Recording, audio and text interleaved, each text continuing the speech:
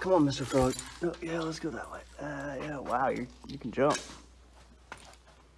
Oh, yeah, there we go, back outside. Oh, goodbye. All right.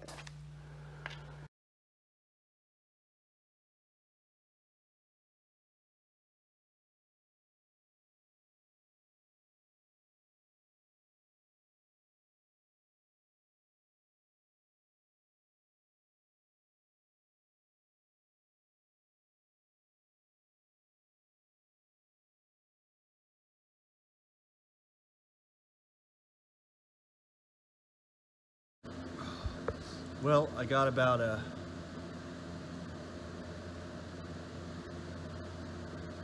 quarter of the way done with that kitchen counter before I put a wood splinter in my eye.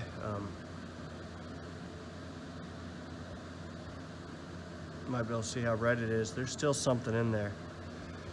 I've been washing it out, but boy, it hurts. Yeah, I got 2 legs done, cut, and this happened. I'm washing out my eye, but it's really bothersome. Tomorrow I'll probably hang insulation because that's something I know I can do, and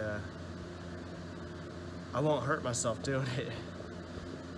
Anyways, jeez.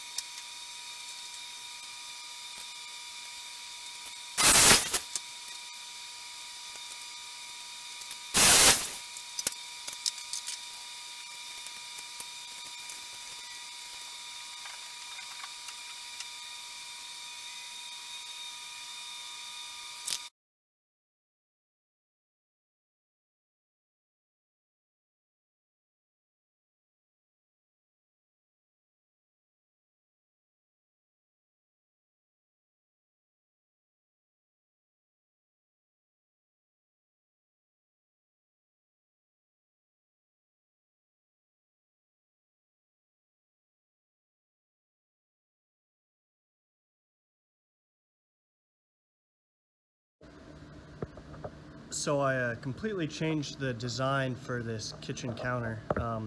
I went from something that was a teeny bit complicated to the easiest thing I can think of. Originally I was going to do bolts and actual joists, and now I'll show you. So instead of joists or anything, I just screwed some 2x6s into the 4x4s and then put my boards on top.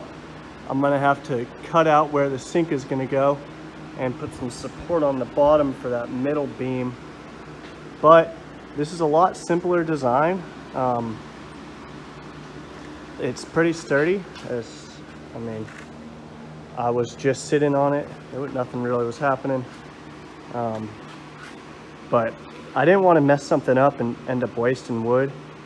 So here I am with this simpler design, and hopefully that gets me there. I'm gonna put some braces on the bottom, and with these 2x4s, I'm gonna put them on the bottom here, maybe a foot up to keep the legs from wobbling. Doesn't wobble, actually it doesn't wobble at all. That's impressive. And I mean, fine, nothing really happens.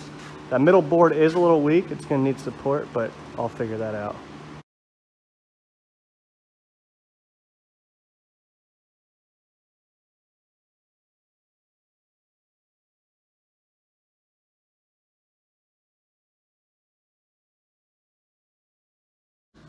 All right, I know I said I'd cut the sink out, but I don't know if any of y'all noticed in the video, but I forgot my Sharpie and a pencil and pen at my house. I couldn't find any of that in my car. So I was actually scoring my cuts with my pocket knife, and you know, just running it along the table. And I think my cuts were a little more accurate, but I have to cut out this sink and I don't want to mess that up. I'll show y'all. So I'll have my first iteration of the countertop here, and I'm going to sort of use that as a template because it mounted perfectly. But I want to draw with a Sharpie in there and not score with a knife. It'll be a lot more accurate. I can guarantee a cleaner cut.